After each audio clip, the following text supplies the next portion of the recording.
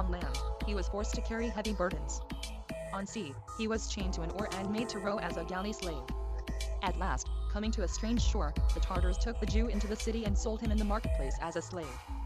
He was purchased by the king's grand vizier, who soon perceived that the slave, though of a race unknown to him, was a person of unusual intelligence. Rabbi Elazar had kept count of the days.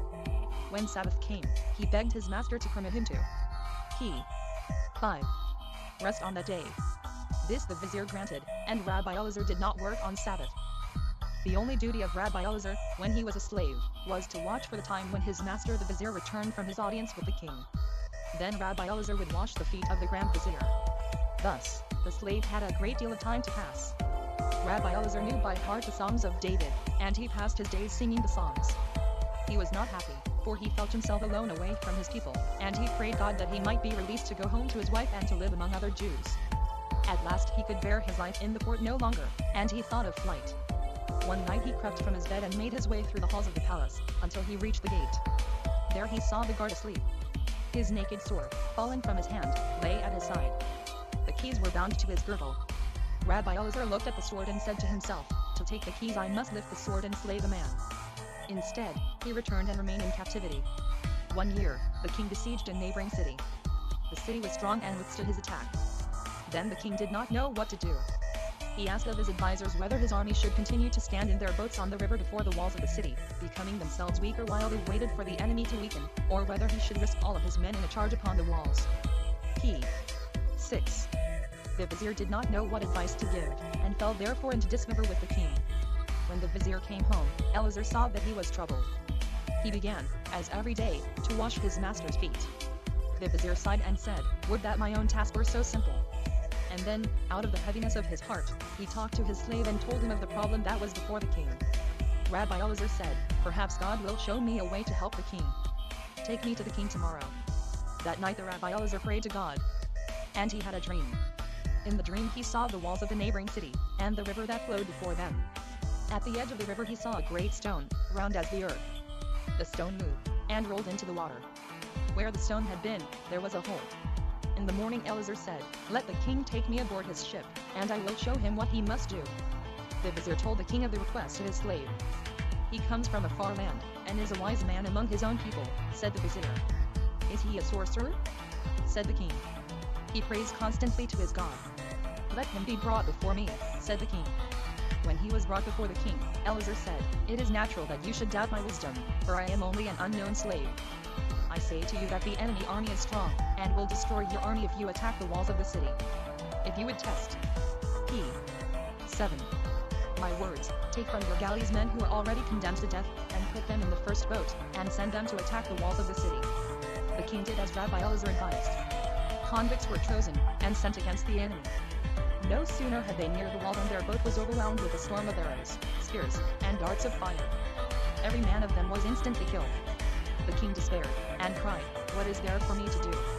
"Wait until night," said Elazar.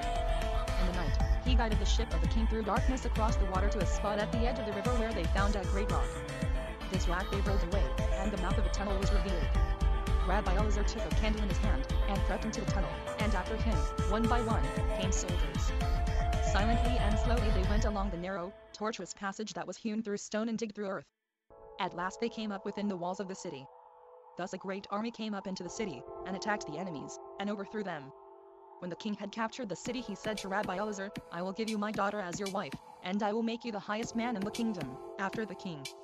He placed Elazar in a palace, and sent him slaves and riches. The princess who was given to him was beautiful and young. But the rabbi remembered that he was already married. One morning when he sat at table with the princess, 8. She asked of him, "Why is it that you are not with me as a husband is with his wife?"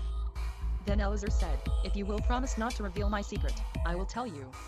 She promised not to betray him, and then he told her that he was a Jew, and he told her of all the things that had befallen him. Because the princess loved Rabbi Elazar, she took all of her jewels, and all of the gold that she possessed, and loaded a ship with her treasures. Then she said to Rabbi Elazar, "Go on the ship, and find your way home." He was joyous. Day and night he sang his praises to the heavens. But on the sea the king's ships overtook him. Rabbi Elazar cried, "Take the treasures from me, all the jewels and the gold. Leave me only with my God. He will guide me home." Just then, God looked over all the earth, saying, "Where shall a man and woman be found who are worthy of bringing into the world an uncontaminated soul, the soul of Rabbi Israel?" Elijah said to God, "There is Rabbi Elazar, alone on the sea. He is worthy of being the father of such a son." In a village in Moldau, his wife has waited for him for 17 years. God called to the soul of Rabbi Israel, and showed him his father. Rabbi Elazar wandered homeward. He was naked and hungry. P. 9. On a path in a forest, Elijah met him and said, "A son will be born to you who will be a light to all Israel." In the little city of Ophel, beneath the mountains, Rabbi Elazar found his wife. 9 months after his return, she bore him a son, and they named the child Israel.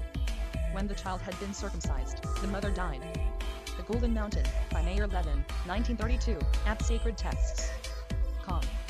P. 10. Israel and the Enemy. A strange tale, filled with hidden meaning, telling how Israel held in his hand the heart that was the kernel of darkness. When Israel was 5 years old, his father Elazar was dying. On the day of his death, Rabbi Elazar talked to his son. Elazar was old, and the wandering that he had done over the earth had creased his body with pain. His eyes were weary, for they had stared many days upon the clouds to see one instant of heaven. And now he was glad that his death was come. He said to the boy, "My child, know that the enemy will always be with you. He will be in the shadows of your dreams and in your living flesh, for he is the other part of yourself. There will be times when like a lightning stroke you will pierce into his farthest hiding place, and he will fade before you like a fleeing cloud. And there will be times when he will surround you with walls of darkness, and you will stand alone as upon a raft in the midst of a sea of night. But remember always that your soul is secure to you, for your soul is entire, and he cannot come into it. Your soul is a part of God. Before you were born it was made known to me that God would always be with you, for within you there lives one of the innocent souls of heaven. Then go fearless through your life on earth, do not be afraid of man, and do not fear the enemy, for the highest power is in you." P. 11. After the death of Rabbi Elazar, the Jews of the village cared for his child. Israel was sent to the cheder. But soon he found he could not bear to remain within the schoolroom. He would glide through the door and go into the woods. There he would remain all day long, walking under the trees, sitting among the flowers, or by the running river, absorbed with joy. The schoolmaster would find him and take him back to the cheder. For a few days Israel would attend dutifully, but then again an urge would come into him, and he would run to the woods. At last the schoolmaster lost patience with the boy, and left him to do as he pleased. Then Israel lived joyously, he was brisk as a squirrel. He made himself a mossy place within a cave, and there he slept, or he slept in the branches of the trees. He lived on berries and fruit, he talked with the birds, he played with the untamed beasts, and sometimes he stood very still, and listened. So Israel grew. When he was 10 years old he came out of the woods to the village of Hordenka, and became a helper to the schoolmaster there. It was Israel's duty to go from one house to another early every morning, to wake the children and lead them to the cheder. In the evening he led them home. Soon the Jews of Hordenka began to feel that the children were changed. They were like no other Jewish children. Often, they sang. And this is how it happened that the children of Hordenka sang. At dawn, the boy Israel went from house to house, calling to his followers. When he had gathered all his P. 12. Heard, he would lead them toward the fields, quite in the opposite way from the cheder. And then he would begin to sing. And the other children would also begin to sing. So they would go a long way through the fields and through the woods, going in a great circle until they came to the schoolhouse. In the late afternoon he would lead them again singing through the woods and the fields. They would come carrying green branches in their hands, with flowers woven in their hair. Often they sang, "Praised be his holy name, Amen." For Israel knew no other song. The voices of the singing children rose like arrows upward and broke against the heavy clouds of evil that the enemy had spread over the earth. Each day the voices beat against the clouds, until they pierced into them. Soon a crack was made, and the voices reached the blue sky, and flew toward heaven. Then the exiled and wandering spirit called the Shekinah, hearing the singing of the children, raised her head in the hope that the time had come when she might flow back into her Creator, and again be one with him. But Satan rose in furious hate and strode straight into heaven. "Someone there below is interfering with my work," he cried. Elijah said, "It is only a band of children singing. Let me strive against the children." Satan demanded of God. And God nodded his head, saying, "Strive." Then Satan went down to the earth. He went to the wood where the boy Israel had P. 13. lived. There the enemy crept over the ground, peering at every insect and crawling into the bosom of every flower. Of insect and blossom he asked, "Will you carry my poison into the heart of the child Israel?" But no living thing would turn against the child. In that wood lived an aged charcoal burner, who had been born without a human soul. His body lived, and ate, and slept. He did not know what was right and what was wrong. He was afraid of humans, and therefore hid himself in the forest. Some people thought he was a sorcerer, and they feared him. It was true that often at night a demoniac power would creep into the flesh of the old charcoal burner. Then he would feel himself becoming an animal. He would crouch, and sink onto his forepaws. His limbs would become covered with fur. Then he would be a werewolf, and prowl under the trees. Those who went late into the woods were often frightened by the werewolf's moan. But none had felt his teeth. The charcoal burner's simple heart shrank under the terrible urge that made him into werewolf. When he had howled his pain and shame, he would creep under a bush and lie there panting, unable to flee himself, until at last he slept. So the enemy found him sleeping. Satan reached his hand into the breast of the sleeping creature, and took his heart out from his body. That heart Satan buried in the earth. And within the breast of the human werewolf he placed his own heart. That was the innermost kernel of darkness. When Israel came at dawn with his singing children. P. 14. Tar the forest. The werewolf broke from the bush and rushed with snorting nostrils and teeth that flashed like knives toward the flock of children. The children screamed in fright, some fell insensible, some ran into the forest, some into the field, some clung to each other and cried, and some were taken with fever. The werewolf disappeared. Israel called to the boys who had been with him, but they were run home crying. Then the whole village was taken with fright. The children told of the terrifying wolf that had come out of the forest upon them. They shivered and whimpered and trembled, and some lay in their houses, sick with fright. The mothers and fathers said, "It is the fault of the boy who led them into the forest. We will not send the children with him anymore." When the other boys had run to their mothers and fathers, Israel went into the forest. He thought of the words his father had spoken to him, and he knew that what the other children feared, he need not fear. He walked all morning in the forest. Then he returned to the village, and went from one house to the other, speaking to the parents of the children. "Let them come out with me again," he said. "No harm will befall them." A wolf ran by in the field. He was himself frightened of the children. "Let them come with me again tomorrow, and you will see how they will no longer be frightened." And the eyes of the boy were so earnest, and his P. 15. Pleading was so strong, that the parents trusted him and said, "Come for the children in the morning." At dawn of the next day Israel once more gathered his band about him. He spoke to them earnestly of many things, as a man speaks to his fellows. "Come behind me," he said, "and whatever happens, do not be taken with fright, do not run." Then he began to sing, and the children followed him singing Yiskadal. He led them across the fields, to the very edge of the wood. There he stopped and said, "Remain here." He went alone into the forest. At once the beast emerged from behind the trees, and came toward Israel. The boy saw the beast becoming larger. He saw the beast grow until his back was a scowling cloud arched beneath the heavens, and his paws clutched the whole earth, and the bloody vapor that issued from his mouth covered the rising sun. But the boy was not afraid. He walked straight forward, going into the very body of the werewolf, and nothing stopped his steps. He came to the dark glowing heart of the beast. Round and shining like a black mirror it lay before him. All of the knowledge and all of the desire of the world were drawn into its gloomy depths, and all of the evil and all of the untruth in the world were reflected outward from its surface, reflected with such a black and universal brilliance of hatred that only his universal love of God saved the boy from being blinded, and drawn into the mirror, to become a part of its evil. That black heart was given into his hand. P. 16. He closed his fingers tightly over it, he held it fast. But then he felt it palpitating within his hand, shivering and jerking like a fish out of water. He felt the blood drop from it, and he knew the immeasurable pain that was in that heart, pain that began before time began, and would endure forever. Then he took pity, and gave freedom to the heart. He placed it upon the earth. And the earth opened and swallowed the black heart into itself. Israel looked around, and saw that he was alone. He went and found his band of children and led them on to the Cheddar. At the close of the day, townsfolk found the charcoal burner lying dead under the bushes in the woods.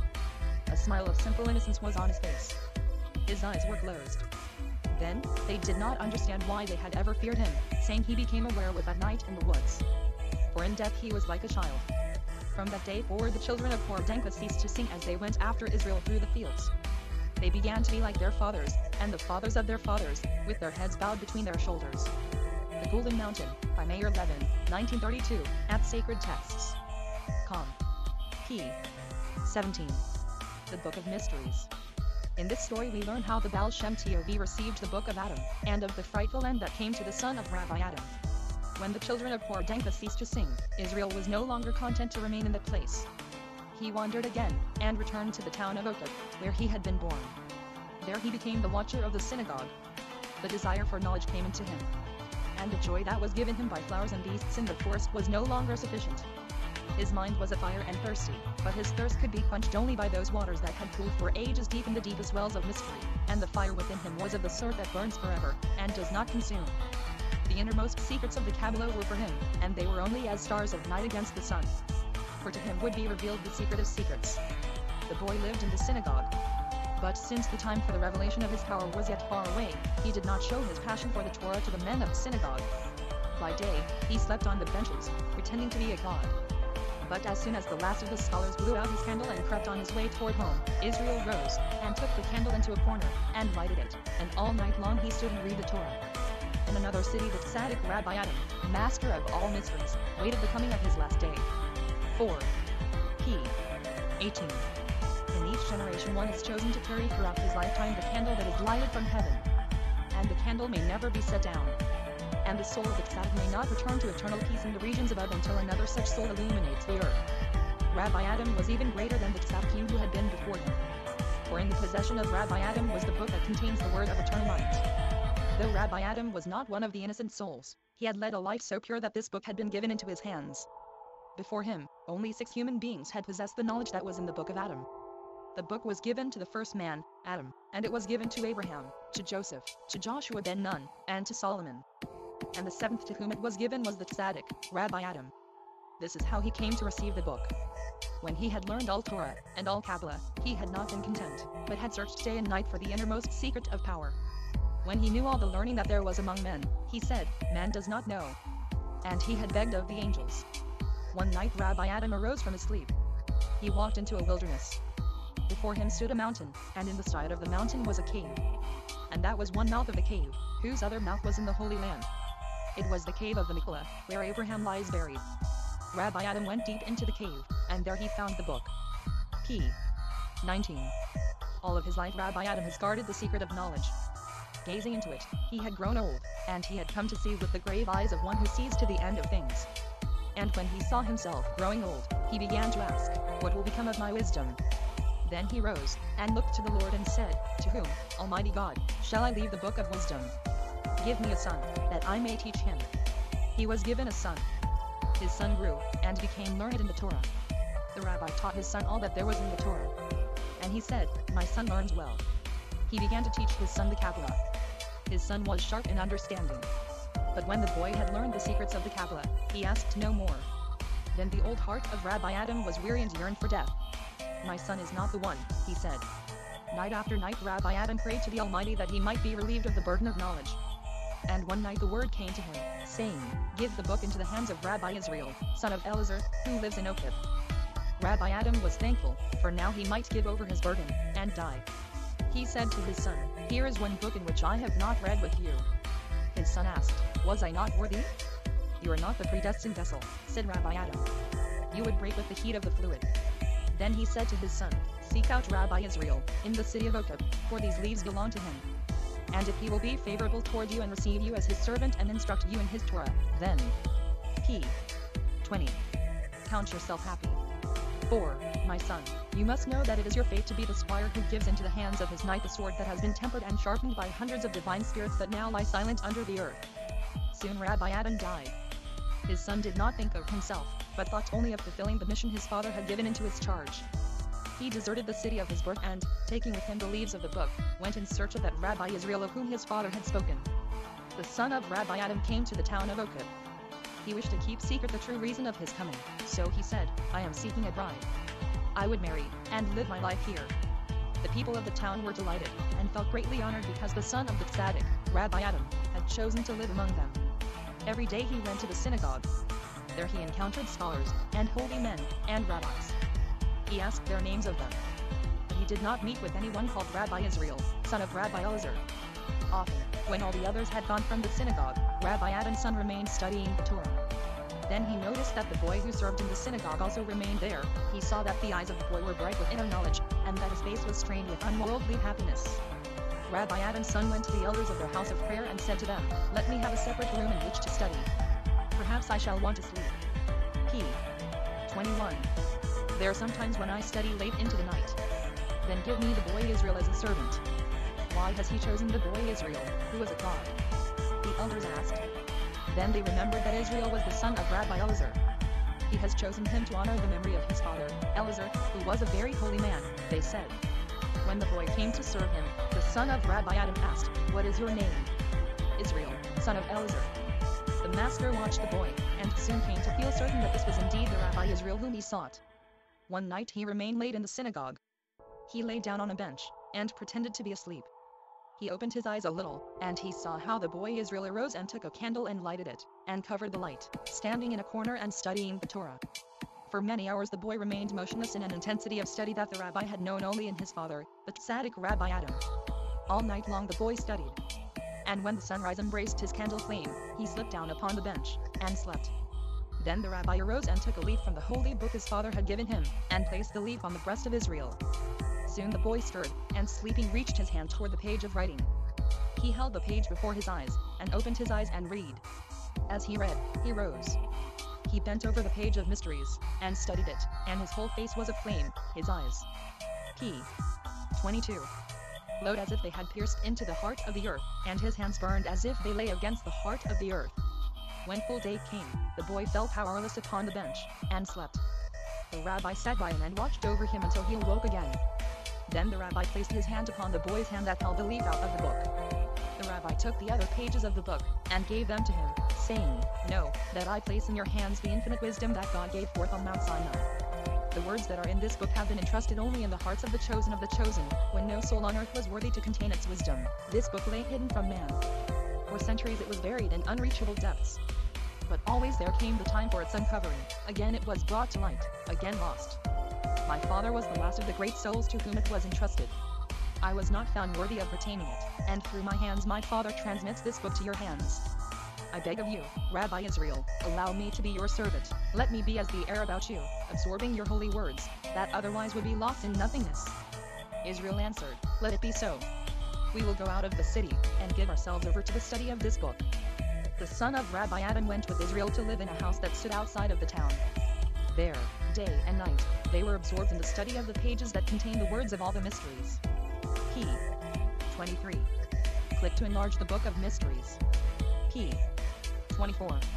Israel was as one who feeds on honey and walks on golden clouds. His soul swelled with tranquil joy, and his heart was filled with the peace of understanding. Often, he went with the leaves of the book into the forest, and there, the words of the book were as the words spoken to him by the flowers and by the beasts. But the son of Rabbi Adam was eaten by that upon which he fed, and yet his hunger grew ever more insatiable. The grander the visions that opened before him, the greater was the cavern within himself. And he was afraid, as one who stands on a great height and looks downward. Each day, his eyes sank deeper, and became more red. Rabbi Israel, seeing the illness that was come into his companion, said to him, "What is it that consumes you? What is it that you desire?" Then the son of Rabbi Adam said, "Only one thing can give me rest. All that has been revealed to me has set me flaming with a single curiosity, and each new mystery that is solved before me only causes a greater chaos in my mind, and a greater hunger in my heart. What is the one thing that you desire? Reveal the word to me." "The word is inviolate," cried Rabbi Israel. But the son of Rabbi Adam fell on his knees and cried, "Until I see the end of all wisdom, I cannot come to rest. Call down the highest of powers, the giver of the Torah himself, force him to come down to us, otherwise I am lost." P. 25. Then the master shrank from him. He said, "The hour has not yet come for his descent to earth." His companion was silent. He never pleaded with Israel again. But each day Rabbi Israel saw his face become darker, and his body become more feeble. The hands were weak, and could hardly turn a leaf. Rabbi Israel was torn with pity for his companion.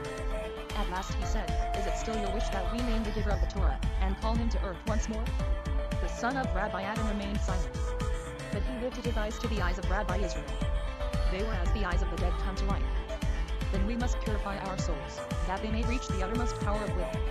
On Friday, the two rabbis went to the mikveh, where they bathed in the spring of holy water. From Sabbath to Sabbath they fasted, and when they reached the height of their fast they went again to the mikveh, and purified themselves in the bath. On the second Friday night they stood in their house of prayer. They called upon their own souls and said, "Are you pure?" Their souls answered, "We have been purified." Then Rabbi Israel raised his hands into the darkness, and cried out the terrible name. The son of Rabbi Adam raised his arms aloft, and his feeble lips moved as he repeated the unknowable word. But in the instant that the word left those lips, Israel touched him and said, "My brother, you have made." P. 26. An error. Your command was wrongly uttered, it has been caught by the wind, it has been carried to the Lord of fire. We are in the hands of death. I am lost, said the son of Rabbi Adam, for I am not pure. Only one way is left to us, cried Rabbi Israel. We must watch until day comes. If one of us closes an eyelid, the evil one will seize him, he is lost. Then they began to watch. They stood guard over their souls. With their eyes open they watched. And the hours passed. They stood in prayer, and the hours passed. But as dawn came, the son of Rabbi Adam, enfeebled by his week of purification, and by the long struggle against the darkness of night, wavered, his head nodded, and sank upon the table. Rabbi Israel reached out his arm to raise him.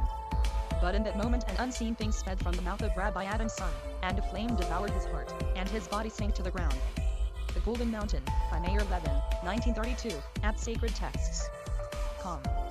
p. 27. The Secret Marriage. Here are told the marvelous deeds of Rabbi Israel while he was still a saint in secret. After the death of his companion, the master forsook the house where they had lived and studied together. Israel returned into the forest. There, for the length of a day, he sat by a stream and watched the flowing water. And he said to himself, "Shall I go among men, or shall I remain in the forest?" He thought, "For what purpose shall I go among men? I am the master of all knowledge. There is nothing that I can learn among men." He built himself a cottage, and he lived in the forest. Yet he knew that he must go among men and help them. For what else might be done with the power that had been given him? Mankind will contaminate the truth, he said. Let me remain a while longer where I am, and he waited for a sign. Near the forest was a field where a shepherd came every day to pasture his flock of sheep. The shepherd was an aged Jew. He came to know the young man who lived in the woods. One day he said to him, "Why do you live by yourself? I have a daughter, I will give her to you for a wife." Then Rabbi Israel was married to the shepherd's daughter. For a year's time he lived in the forest with her together, and in that time Rabbi Israel was p. 28. Happy on earth. He thought, perhaps I shall not ever have to return among men. But when the year was over his young wife died. Rabbi Israel got up and went out of the forest. In the city of Brody was a yeshiva where many scholars sat learning. He went to a hamlet near Brody, and he took work as a school teacher, and he lived in the house of Rabbi Chaim. He did not let it be seen that he was a tzaddik. But Rabbi Chaim's wife, Regetzin, was the sister of the great Gion Meher, and she saw that there was a strangeness in the face of the school teacher who lived in her house. Then a thing happened that made her suspect he was a saint in hiding. There was no place for Israel to sleep in that house except the small room in the garret. For many years the garret had been troubled by restless spirits who came during the night and ran over the walls, hammering, and hurling themselves against the floor, and making weird sounds of moaning. Rabbi Chaim and all the people in his house were afraid to go up into that room. But Israel went there to sleep. Regetzin awoke during the night. She heard the weird moaning of the spirits. And all at once she heard the young man cry out, "Be still." From then on, there were no more sounds in the garret. This, Regetzin remembered. It happened that while Israel lived in that house, Rabbi Chaim and Rabbi Hirsch had to decide the p. 29. Judgment of the Torah in a very difficult case. Rabbi Hirsch was the father of Rabbi Gershon of Kut. A man in the city of Kut had gone through Rabbi Chaim's hamlet, and he thought of us. "When I reach home, I will send you the money, and you will send me the horse," he said. And so he did. But when the horse came to him, it was lame. The seller said, the horse was well when it started to Kuth. The buyer said, it was lame when it came. Then who was to bear the loss of the horse's lameness? The two rabbis talked for many hours, but could come to no understanding.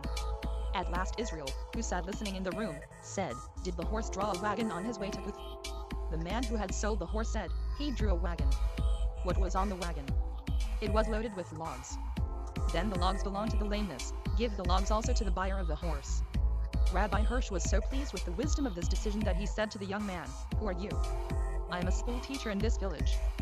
"You are the man whom God intended as the husband of my daughter. I will give her to you in marriage." And he sat down at once to write the marriage contract. But when Rabbi Hirsch asked of the master, p. 30. Paragraph continues, "What is your name, Rabbi?" The master said, "Do not write down that I am a rabbi. Write only, Israel, son of Elazar." On his way home, Rabbi Hirsch died. Afterwards Rabbi Gershon looked among the papers of his dead father. And there he found a marriage contract. "Who is this Israel, son of Elazar, to whom my sister is given in marriage?" he asked. But no one knew who that might be. However, his sister said, "My father made the contract, and I will wait until my groom comes to claim me." And still Israel did not go to claim the daughter of Rabbi Hirsch.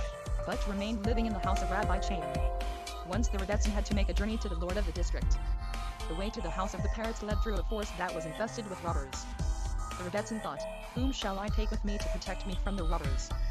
And she decided that no one would be better than the young man Israel, so she asked him to go with her in her wagon. When they had come deep into the forest, Israel touched the Rebetzin's arm and said to her, soon we will be stopped by a robber. Do not be frightened. The woman felt that there was great power in the boy, but she did not know how truly great was his power. She said, I have no money to give the robber, and he will kill us. The robber who will stop our wagon is one who, p. 31, has murdered many people, said Israel. But his measure is full, he will murder no more. They rode on. The trees about them rose high, and the narrow road was a dark path under overhanging cliffs. It was dark as the inside of a cave. The Rebbetzin said, you are only a young boy. Could you kill a robber with your hands? Israel said, I have the power of the word. All at once the horse stopped. The robber stood in front of them. He slapped the flat side of his sword against their legs. Jews! He shouted, get out of the wagon. Part with your money or your souls. We have no money, said Israel, and you have no need of our souls. At this reply the robber became black with anger. He seized the wheel as if he would wrench it from the wagon and break it over their heads. He began to mount the wagon. But before the robber could swing his foot upward, the Baal Shem Tov looked into his face and uttered a word. The bandit stood petrified. He could not move his limbs. But he still could move his mouth, and he filled the air with his vile curses, flinging his oaths like thunderbolts upon them. He cursed them, and their fathers, and the fathers of their fathers. He cursed their children, and all the generations of the Jews, and he cursed the rabbis, with the blackest and most terrible of curses. Cease your blasphemy, said Rabbi Israel. And he looked into the face of the robber, and once more he uttered a word. At once the ground opened beneath the bandit. P. 32. And he sank into the earth up to his knees. Then a wild shout of terror and of rage hurled itself out of his throat. It was like the scream of iron grinding on iron. His arm, with the sword raised in the air, trembled like a beam that is strained to budge a heavy rock. The blood swelled in the veins of his face and of his arm. But with all his force he could not move his arm to hurl the sword at their heads. Then he burst out more loudly than ever with curses that were more foul than the stench of hell. Upon all the ancestors of the Jews he heaped his curses, and on Abraham, and on Isaac, and on Jacob, and upon the God of the Jews. Then it is time you were under the earth, said Israel. Once more he uttered a word, and the robber sank slowly into the earth. His thighs were covered, and his belly, and his chest, and his shoulders were below the ground. Then the earth closed over his throat and reached his chin. His cursing mouth was filled with earth, and the earth was in his eyes. His head was below the ground, and his outstretched arm, and his sword. The Rebbetzin and the boy rode on their way. When the wagon had passed out of the wood, Israel said to the Rebbetzin, now there is no more danger. I command you, do not tell any living soul what happened in the forest. You must not tell your husband, or your brother the Gion Meharim. It is not yet time for my power to be known. What will be my reward for keeping silence? Ask the Rebbetzin. P. 33. You will have peace in your grave. For this, she agreed to keep silence. Rabbi Israel said, if ever you are disturbed in your grave, utter my name. Many years later, when the Rebbetzin had long been dead, and Rabbi Israel was no longer a saint in secret, but was known among all Jewry as the holy man of Medjugorje, a plague came over that hamlet near Brody where the Rebbetzin had lived and died. Almost half of the people of the village died, and still the plague continued, and every day the peasants died like fleas. Then the Christians looked toward the Jews and said, it is their doing. The peasants went to the priests and cried, only Jewish blood will save us. But the priests held them back, saying, the Jews are not to blame. The Jews are also dying of the plague. And for a time the peasants were satisfied. But as the plague continued, and grew even worse, the peasants again rose against the Jews. They cried, the Jews are an unclean people. They have strange ways of burial. Even their dead are unclean. Their dead lie festering in the ground, and bring the plague upon us. An old man among the peasants, known for his wizardry, stirred them up, saying, I know a cure for the plague. Come with me at night, to the graveyard of the Jews. All who come, bring spades. That night the peasants lighted torches. In the marketplace that was in the center of their town they, p. 34, built a great pile of wood, and made it ready for burning. Then they chose 10 men amongst them, and sent them with the wizard to the cemetery of the Jews. Where is the holiest of their graves? Said the wizard. No one knew. Then they went and seized the keeper of the cemetery, and they dragged him into the graveyard. Where is the holiest of your graves? They cried. Tell, or you yourself will be used to light the pyre. They brandished their torches over his head. The Jew was frightened. He ran in terror and threw himself down on the grave of the Rebbetzin. "Save me, holy Rebbetzin!" he cried. The peasants threw him aside, and they placed themselves around the grave of the Rebbetzin, and began to dig. At first, she became restless at the sound of their digging. She stirred in her coffin. But she thought, perhaps they are digging another grave nearby. But as the digging came closer to her coffin, and she felt the tight earth above her loosen, she became frightened, and wondered what was happening. Suddenly a spade struck upon her coffin. Then she remembered, and cried out loud, "Rabbi Israel!" In the morning, the wizard and all his followers were found lying dead upon her grave. After the master of the holy name had revealed his power to the Rebbetzin, he did not remain long in her house. He decided that he would go and claim his wife.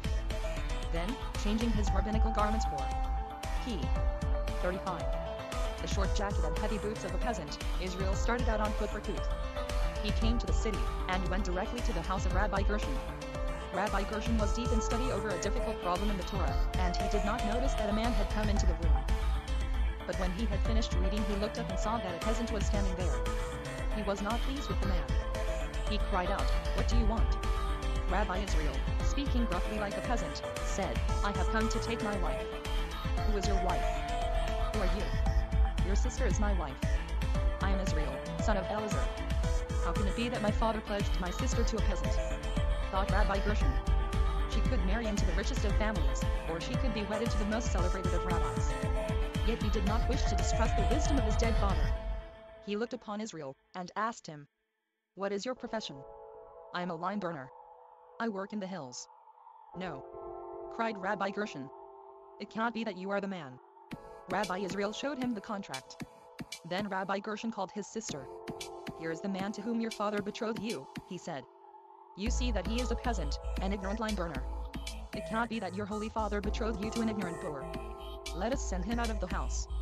But the girl said, "My father made a marriage contract for me, and I will keep it." "I cannot have a peasant in this house," said Rabbi. p. 36. Paragraph continues. Gershon: "Break the contract. I will pay him money, and he will go away." Israel said, "I have come for my wife, not for money." "Break the contract," said Rabbi Gershon, "or marry him and go out of the house." "I will marry him and go away with him," said the woman. Israel took his wife with him high into the Carpathians. Near the village of Zabi he built a cabin for them to live in. He worked as a lime burner, and his wife helped him. Thus they earned a scant livelihood. But sometimes Israel would take dry bread in a sack, and go away into the hills. He would remain by himself all week long. Before the Sabbath he would return home. He would remain at home during the Sabbath, and during the following week again take bread and wander among the high hills, contemplating God.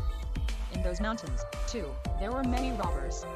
They had their forts in the forests, and they sallied out in bands to attack wealthy travelers on the roads. Once, hidden among the trees, a number of these bandits saw the form of a man who walked on the ledge of a mountain peak. A chasm lay between the cliff he walked upon and the next mountains. The man seemed absorbed in thought. He did not look where he walked. "He will surely walk off the cliff. He will fall into the chasm." The bandits cried to one another. They could not move, but watched him. p.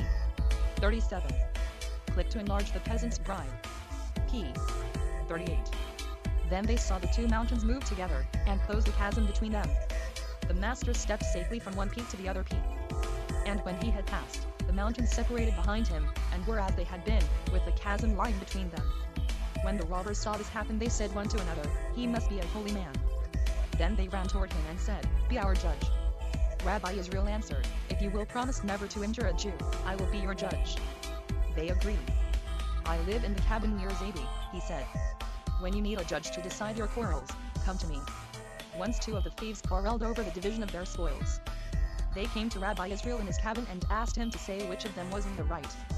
Together, they had stopped a carriage. One of them had held the horses. The other had beaten a fat merchant and robbed him of his coffers. "I nearly killed the merchant," he bragged. "The better share of the money belongs to me." But his companion declared that the spoils should be evenly divided. The Baal Shem Tov said, "The second man is right. The spoils should be evenly divided." The robbers accepted his decision, and returned to their fort. But the killer was not content. After he had given his companion half of the money and jewels, he felt p. 39. Even more angry. When night came, he decided to revenge himself upon the Baal Shem Tov. He took his knife, and went out onto the mountain. He went through the forest, and came to the Baal Shem's cabin. He opened the door, and went into the room. He saw Rabbi Israel sleeping. The robber stood over the bed, and raised his knife to strike the sleeping rabbi. Suddenly the bandit was assaulted from behind. His arm was seized. He felt blows descend upon his shoulders. He was beaten with fists and with cudgels. He was beaten as by 10 strong men, until he lay groaning on the ground. His head was covered with blood, and his body was blue with bruises. And still he saw no adversary. He thrust his arms wildly into the air, to catch up the bodies of those who were beating him. He tried to seize their sticks. He swung his arms all around him, but encountered only emptiness. And yet blows continued to descend upon him. Then he roared out loud with pain. The Baal Shem Tov awoke. "What is it?" he asked. "Who is shouting here?" He looked, and saw the beaten highwayman, with his knife in his hand, lying on the ground. Then he knew what had happened. Rabbi Israel got out of his bed, and went and fetched water, and washed the robber's wounds. After having lived 7 years in the Carpathians, Rabbi Israel and his wife returned to Rabbi Gershon in Kuth. Rabbi Gershon still believed that his brother-in-law was an ignorant peasant, and of no p. 40 use in the world. He did not know what to do with him. At last he thought of a plan. "Can you drive a carriage?" he asked of Rabbi Israel. The Baal Shem said that he could drive. "Often I have to go to the neighboring villages to render judgments of Torah. You will drive my wagon." So the Baal Shem Tov became a coachman for his brother-in-law. Once they went on a journey. When they had been riding for several hours, Rabbi Gershon fell asleep. Rabbi Israel was absorbed in contemplation, and forgot to guide the horse. The reins were slack in his hands. A bull came charging along the road. The horse was frightened. He jumped sidewise, and pulled the wagon into a ditch. Rabbi Gershon lay bruised in the mud. "God has cursed me," he cried, "with a brother-in-law who is good for nothing. He can't even drive a horse." Then Rabbi Gershon decided that he could not abide to have his brother-in-law living in the same village. "What can I do with him?" he thought. "My sister will go with him wherever he goes. I cannot let them starve." At last he decided, "I will set him up as a tavern keeper." So Rabbi Gershon inquired, and found that in a place named Itrup, near Kaso, there was an inn that could be bought very cheaply. It was a poor sort of place, as few travelers passed on that road. Even an experienced tavern keeper could barely earn his bread there. p. 41. Rabbi Gershon rented the tavern, and gave it to his sister and his brother-in-law. There was very little to do in the tavern. But the spot was a beautiful spot, lonely and wild, covered with trees and crossed with running streams. Behind the house the master found a spring of water amongst a copse of trees. He set to work and carried stones, and built a mikveh around the spring. That purifying bath is there until this day. Near the mikveh he built a hut. When there were no people to serve in the tavern, he would retire to this hut, and remain there days long in meditation. When travelers came to the tavern, his wife would call his name, and he would come back to the house and serve his guests, make their beds for them, and bring them food and drink. And still no one knew who he was, for he kept his power hidden. Once Rabbi David of Klama, who was a friend of Rabbi Gershon, went through the country to gather gifts for the Chanukah feast. When Rabbi David came to Kuth, Rabbi Gershon said to him, "If you pass near Kaso, go to my brother-in-law's tavern at Itrup, and stay with him. And on your return, tell me the news of my sister." "Is your brother-in-law a learned man?" asked Rabbi David. "He is an ignorant peasant," said Rabbi Gershon bitterly. Rabbi David came to the Baal Shem's tavern. Israel was not in the house, but was alone in his hut in the p. 42. woods. His wife called to him, crying, "Israel, we have a rabbi for a guest." At once Israel ran into the house. He took a chicken, and killed it, and cooked it for Rabbi David. While Rabbi David ate supper, Israel went and made his bed. And all through the evening, while the visitor spoke to the woman of the wisdom and fame of her father and her brother, Rabbi Israel sat quietly behind the oven. At last Rabbi David went to sleep. Then Rabbi Israel took the Torah, and began to read. The Baal Shem Tov never slept more than 2 hours a night. Many nights he did not sleep at all, remaining awake over the Torah. Now, as he pierced deeper and deeper into the pure realm of wonder, the darkness that was about him gave way, for light seemed to stream from Rabbi Israel. He did not have a lamp for his reading, he read by the illumination that hovered about him where he sat. And still the light grew, and glowed, and became bright as a bright flame. And Rabbi Israel sat in the midst of it. His soul was warmly bathed in the divine fire, his soul was filled with ecstasy. Suddenly Rabbi David awakened. He saw the flame in the corner of the room. He leaped from his bed.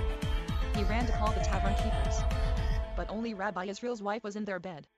Rabbi David wakened her, shouting, "Quick, the house is on fire." p. 43. But the Baal Shem's wife looked where there was light, and smiled and said, "If you believe there is a fire, put it out." Reb David ran and got a pail of water and carried it to the oven. But as he was about to pour out the water, he saw Israel sitting there in the midst of the shining light, and he saw his ecstatic face. Rabbi David did not understand everything, but he knew that this was a holy man. He was silent. He set the pail down noiselessly. He crept back to his bed, and closed his eyes. But all night long he could not sleep. He saw before him the ecstatic face of the Baal Shem Tov, as he sat bathed in the light of heaven. When Rabbi David returned to Kuth, he went to Rabbi Gershon and said, "I stayed in the tavern of your brother-in-law." "How is my sister?" asked Rabbi Gershon. "She is well." "And my brother-in-law, does he help her about the tavern?" Rabbi David said, "Your brother-in-law is holier than you." Rabbi Gershon laughed. "He can't even drive a horse," he said. Rabbi Israel and his wife could not earn a living at the tavern. Rabbi Gershon did not help them anymore. "I will learn a simple way to earn a living," said Rabbi Israel. He went to Trust, and worked for a p. 44. butcher there, and learned to be a shochet. After that he returned with his wife to Brody, and became a shochet in Brody. When Rabbi Israel was 36 years old, the voice of God came to him and said, "The time has come for you to reveal yourself." Then the master of the name began to perform works of wonder. The Golden Mountain, by Meir Levin, 1932, at Sacred Texts. Com. p. 45. The Bride in the Grave. A true story of how the Baal Shem Tov brought back a bride from the other world. Soon the whole world knew of the wisdom and power of the Baal Shem Tov. From all corners of the Carpathians, followers came to him. Often he went on journeys to far places to which the will had called him. Once on a Wednesday night Rabbi Israel arose and said, "I must go away for the Sabbath." He went into the barn and harnessed his horse. Several of his followers sprang after him and begged that he take them with him. But he allowed only a few of them to come into his wagon. "Where will we hold Sabbath?" they said. "In Berlin, in the house of a wealthy Jew." Though they knew that with swiftest horses it took more than a week to reach Berlin, they did not question the rabbi, for the master was not confined in the bonds of time or of space. The Baal Shem let his little horse walk slowly along a byway all that evening, and at midnight the wagon stopped before a tavern. "Let us stay here tonight," said Rabbi Israel. The tavern keeper welcomed them into his house, for he saw that they were holy men. "Perhaps you will honor my house, and remain over Sabbath?" he said. But Rabbi Israel answered, "We must hold Sabbath in Berlin." The innkeeper looked at him, and did not understand. The rabbi said, "On Sabbath Eve there is to p. 46. be a wedding in the house of a wealthy Jew of Berlin, and I must be at the wedding in order to read the service, and bless the bride." "You must have a wonderful horse," said the tavern keeper, smiling. "My little horse will get me there in time," said Rabbi Israel. "In time for the Sabbath after this one," answered the innkeeper, laughing. "Why, Berlin is farther than 100 miles away. If you were to travel day and night, sparing neither man nor beast, you might arrive in time for the Sabbath after this one." But his words did not trouble the Baal Shem Tov. Rabbi Israel turned to his followers and said, "You are tired. Let us go to sleep." The tavern keeper could not sleep at night. He lay awake wondering how the rabbi would reach Berlin before the Sabbath fell.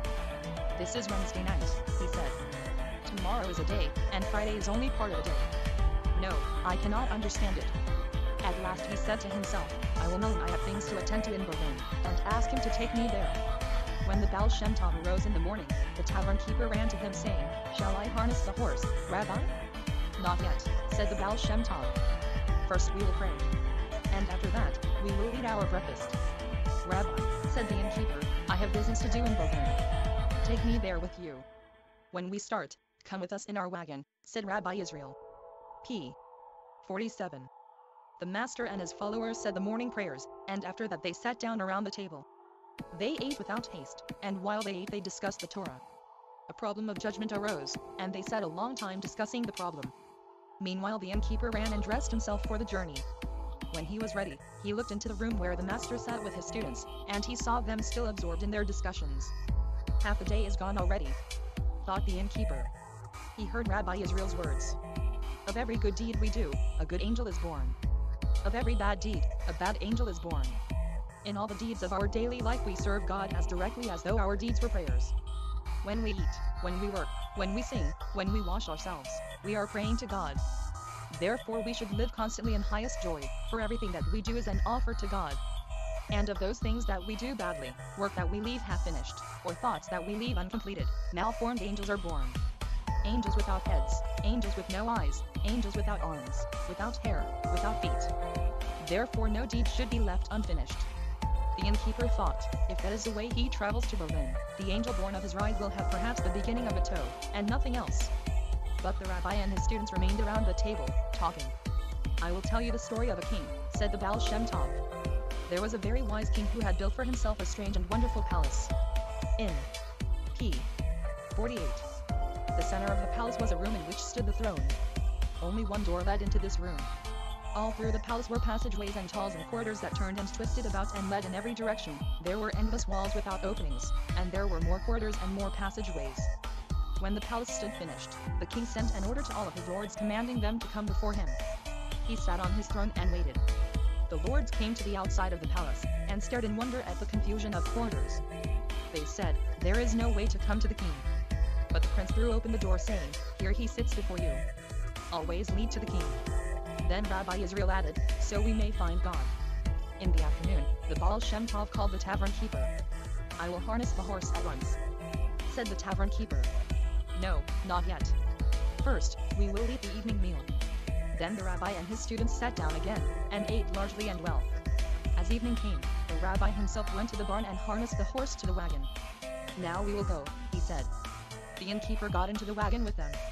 At last I will see what manner of horse he has here, he thought. And he bound his cloth around his throat, for he thought, a great wind will come because of our swift riding. The little horse began to walk. At first, the tavern keeper, p. 49, saw they were going along the same road on which his tavern stood. Every house along the way he knew, and every tree.